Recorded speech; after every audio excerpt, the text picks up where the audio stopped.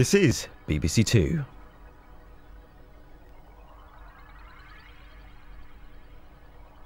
Now, a local election broadcast by the Conservative Party.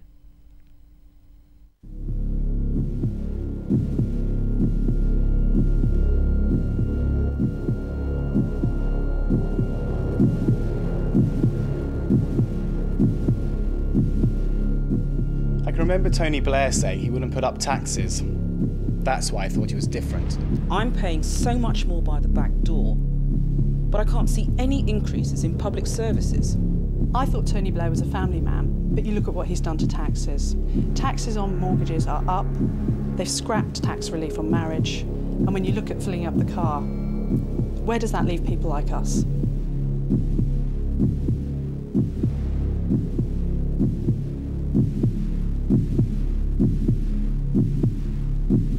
Blair said he'd cut class sizes, but my children are in the biggest class they've ever been in. I just don't think he ever tells the truth. One of the teachers showed me all the forms and bumps they have to fill in. Why can't teachers be allowed to get on and teach?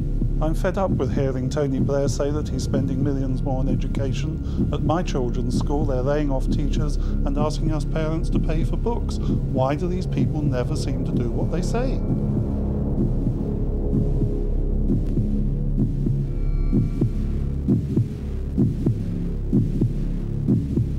It's all right for John Prescott. He gets to run 2 Jags. The way petrol's going up under this lot, I can't even afford to run my Mondeo.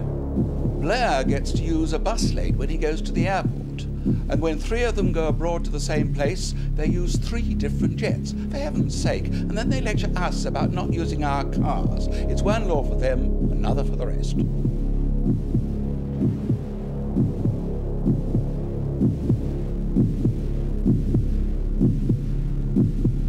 You can't believe a word Blair says on the NHS. He goes on the telly to announce extra money and funding, and a few days later it turns out it was all lies. There's been a lot of talk about this extra money that the Labour Party is supposed to be spending on the National Health Service, but has anybody noticed any improvement?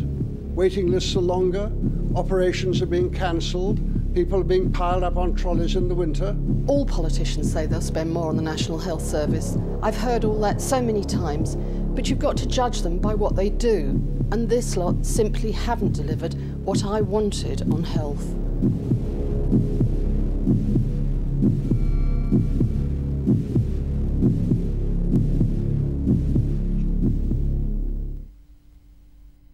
That was a local election broadcast by the Conservative Party. After a large